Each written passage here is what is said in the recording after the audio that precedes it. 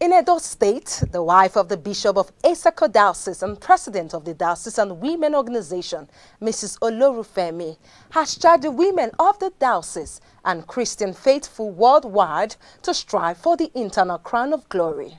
Mrs. Olorufemi gave this timely admonition during the ceremonial opening and delivery of her presidential address at the 14th Annual Women Conference of the Diocese, held at All Saints Cathedral, Auchi, which meditated on the theme, Striving for a Crown, coined from 1 Corinthians 9:24-26, where she stated that if any Christian fails to arrive at the feet of Jesus Christ, then he or she has failed in his or her earthly pilgrimage as a believer.